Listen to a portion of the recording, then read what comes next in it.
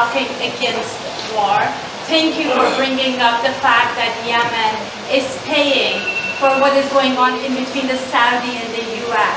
And I, as an Afghan American, have seen the effect of war.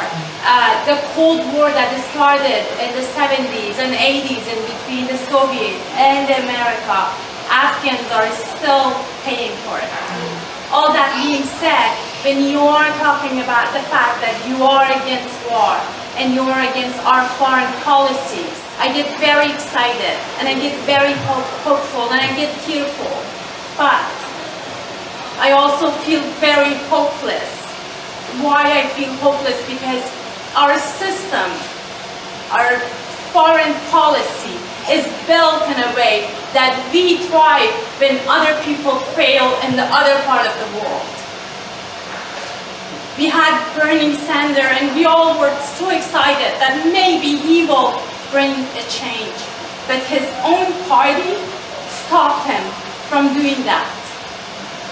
Tulsi, I'm all for you.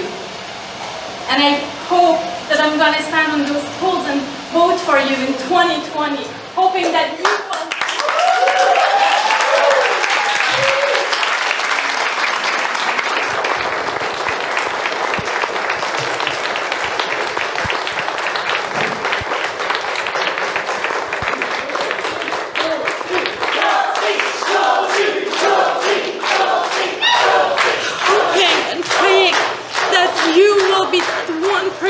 Who will make the change, who will bring the change, who will be the voice for the voiceless, who will be the person who can say that the war that we start here, the billions of dollars that we are spending on this war can go to our addicts, to the mental health, to our healthcare here in the States. People are dying of poverty. And yet people are dying of poverty in Afghanistan, in Syria, in Yemen, in Iraq, in parts of Africa, because we have started those wars. Tulsi, how are you going to fight your own party, our own Democrats? How? Yes. No more wars. No more wars. No more wars. No more wars. No more wars. No more wars. No more wars. No more wars. No more wars. No more wars. Thank you for sharing your heart with all of us. You speak for so many whose voices are not being heard. You have just laid out why I'm running for president. This is not a political ambition that I have had for myself.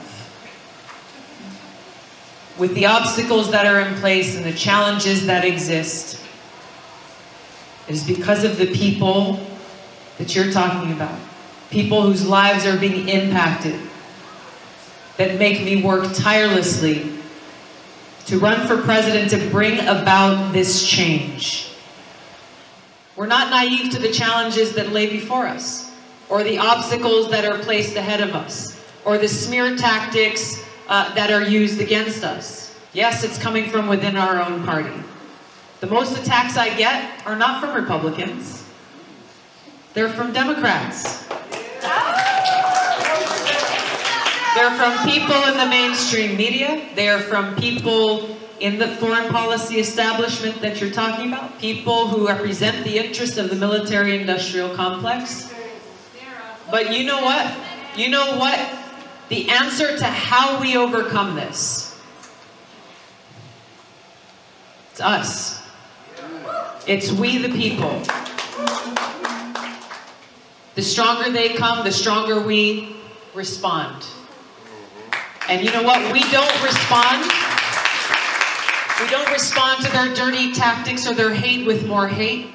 We respond with strength and love and our message of peace and humanity.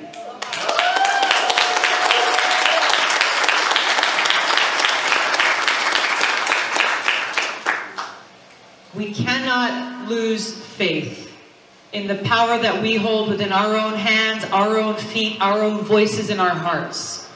It is only when we reclaim our own voices and our own power in dictating the change in this country that we need to make that we can be successful. People will get into a lot of conversations about political tactics and how do we win this race and who's going to beat Donald Trump. Bluntly, I might get in trouble for saying this, what does it matter if we beat Donald Trump if we end up with someone who will perpetuate the very same crony capitalist policies, corporate policies, and waging more of these costly wars? This is why I'm running for president. This is not a joke. This is not for fun. This is not about me. It's about all of us. It's about our future.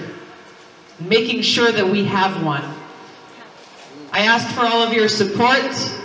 I ask you to stand shoulder to shoulder with me in this movement for peace abroad, peace at home, so that we can fight for that path towards a bright future with opportunity and justice, equality, and respect for all. Thank you so much for coming out, everybody. Aloha. Thank you.